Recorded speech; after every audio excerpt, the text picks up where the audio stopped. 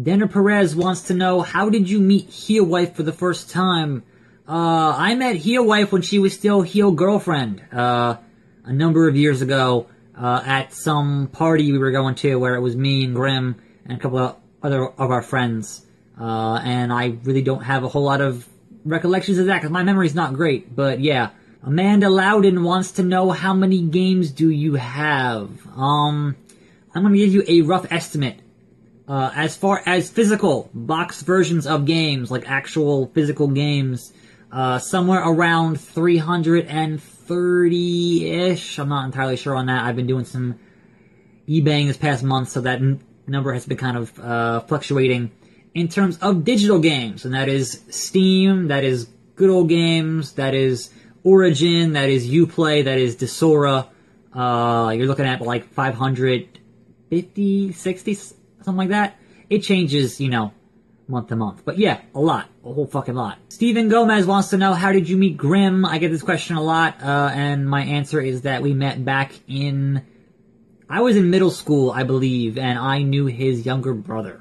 Vic Cummins 99 wants to know, how tall are you? I am around 5'7" or so. I'm not very tall. Unstable Sean wants to know, if you could make your own video game, what would it be about?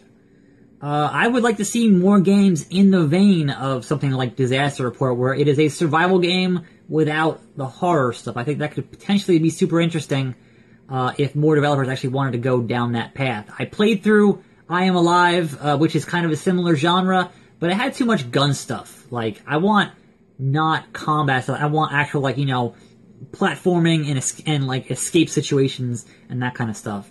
And it bums me out that that Disaster Report 4 never happened. It was almost done. They almost finished it, but it never happened due to extenuating circumstances. Here's a question from Daniel Vega, who wants to know, are you missing any consoles? Hell yeah, I'm missing consoles. I don't have an NES. I don't have a Genesis. I don't have a Sega CD. I don't have an Atari Jaguar. I don't have a Game Gear. I don't have a Lynx. There's tons and tons of consoles that I do not own. And honestly, if you look in here, I don't fucking have any room for them. But yeah, I'm always on the lookout for things that I might want to pick up at some point down the line. But right now, I just, like, having to fit in the Xbox One in here was a fucking nightmare. So yeah, I'm missing consoles, but mostly old stuff. Like, anything recent, I pretty much have it, but old stuff, not so much. Question from some ordinary bro who wants to know, how did you get the name attackslug? Attackslug is one of the enemies in the first dungeon in the game Earthbound, which is my favorite game of all time. And why is your intro-outro music cool? I like hip-hop, and if I find a good beat that I think is interesting, I will certainly go and just grab it and use it. Robin Winzinger wants to know, will you play Nova 3 in your next gameplay video? I currently do not have a way to output my mobile phone to an HDMI hookup. I have not bought that attachment. It's like $50. If there was a lot of games on Android that were worth doing capture of, I would consider it.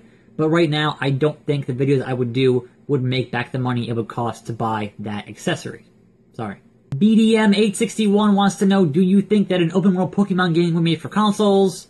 By open world, I mean you can go to all other regions that have the ability to literally catch them all.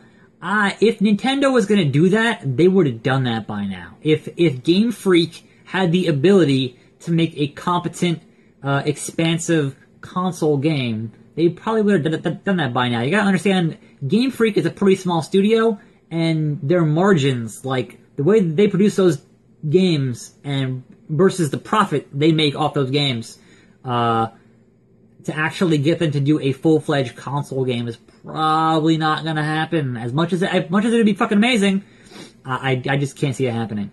Question from Badger Boy 1234 wants to know, what is the most overrated game? I don't know if you mean this year or ever. I would say the most overrated game this year, pre-release, was Destiny, because everyone was going fucking crazy for Destiny, and then actually got their hands on it and went, wait, there's not enough content here to...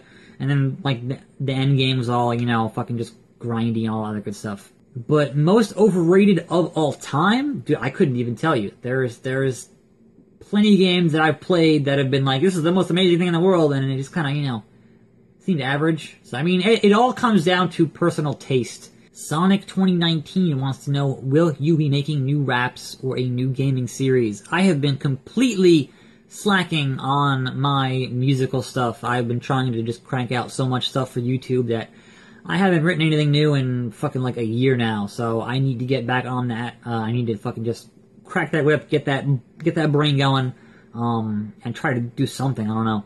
But as far as a new gaming series, I have a couple in mind that I want to do, but most of those involve other people, so it's kind of like, do they have the time to sit down with me to do game stuff? In terms of stuff that's just me, I do want to do a series where I try to go through every one of my PC digital games, but I know right now trying to capture on my PC and get a good frame rate for a lot of my games is just not going to happen. Like, I need to build a new PC before that ever happens. So I could start it like with a lot of my indie games now, and it would do okay, but I can't quite complete that series quite yet because I need a new PC. Joshua's Figureland wants to know, what game would you regret skipping on? Mostly role-playing games.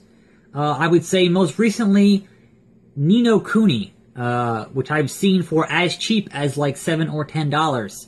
I keep seeing it and then thinking, man, that's like a 50 or 60 hour game. Or I go back and look at the Wii and look at Xenoblade, which I should have bought new and then sold it because fucking that price is just going up. But Xenoblade is like a 100-hour game, and it looks awesome, it looks amazing, but 100 hours on one game for me, I just get burned out real easy. So yeah, I kind of regret not playing those, and I'll probably never get around to it, but they fucking look amazing, and I feel bad. Joe T wants to know, Saints Row versus GTA, which is better? I think in 2014, those games are very, very different. If you want to go back and compare them to when they were similar, like Saints Row 2 versus GTA 4, then GTA was the better game. But when you get into like Saints Row 3 and 4 versus like GTA 5, those experiences are so different now in terms of what you're actually doing in those games. So it's kind of hard to, it really was originally kind of an apples to apples thing, and now it's like fucking apples and fucking like flying tanks and shit. So it got crazy. Decky X wants to know, how'd you get so sexy? Well, the beard helps.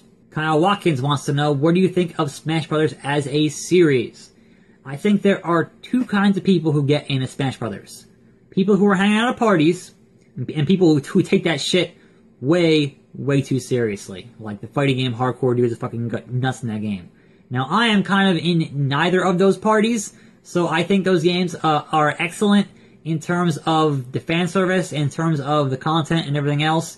I just never really enjoyed playing them, so I don't own any of them, but I could certainly respect what they are doing.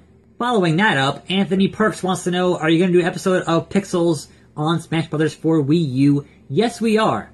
And once again, it should be me and Grim and the Ninja Twins. Now, the twins wanted us to actually try to do 8-player, and I don't know that would work in terms of how I record videos, because there'd be 8 fucking people in the room, and that'd be just absolute goddamn chaos. But yes, that will happen. Looking at my preliminary schedule, that might air sometime at the end of the month, I hope.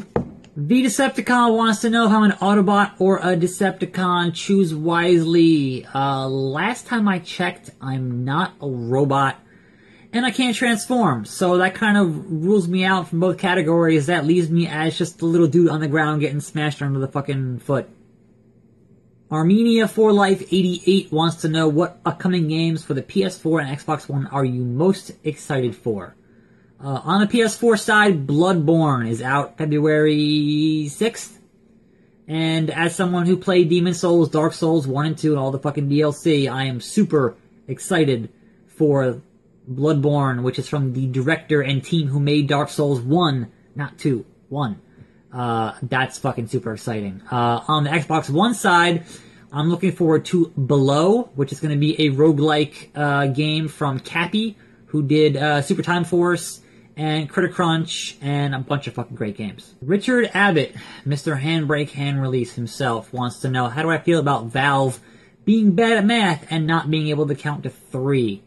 My understanding is that one of the worst kept secrets in the game industry is that Left 4 Dead 3 totally exists and is happening. We just don't know when. It's Valve. It's Valve time. So that might actually happen at some point. But as far as not getting a Half-Life 3, that sucks. I don't know that you really need a Portal 3. I mean, they kind of wrapped up, you know, that stuff. I really having to go back to the well on that comedically might not work. But yes, that cliffhanger at the end of Half-Life 2 Episode 2 fucking sucks, and we need Half-Life 3. But the culture at Valve is just, you know, if they don't want to work on it, they're not going to work on it, so can't do much about it. Next question from a Sammy Pisoni, who wants to know, what would you do if video games were never made? I would be fucking, I don't know, just going out and being in the fresh air, and I don't fuck if I know. That sounds fucking, I'd be on the, that's, fuck, I don't know. That's depressing. L. Lolliet wants to know, what do you think of the future of the PS Vita?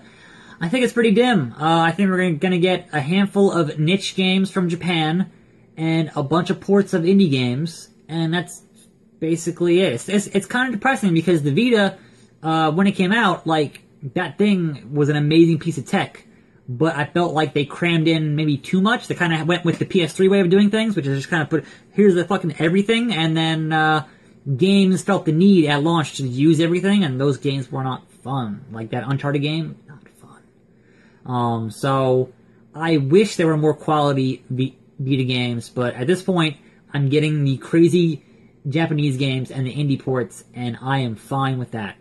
Cross-buy is a great thing. Question from Philip Jurek, who wants to know, what kind of game would I want to see made? I want to say this, I just answered this question, but maybe I didn't. I want to see more games like the Death Report. I want to see more survival games, and not so much focusing on gunplay, but as actually having to survive, and not in the Minecraft sense, not in like the Rust or DayZ sense. I'm talking like you versus the environment sense. That's, to me, is super interesting. Evan Lambert wants to know, what is your dream video game? I think somebody, I don't care what company, needs to go to Japan, talk to Sin Sophia, who used to be Aki, give them as much money as they want, and have them make another goddamn wrestling game.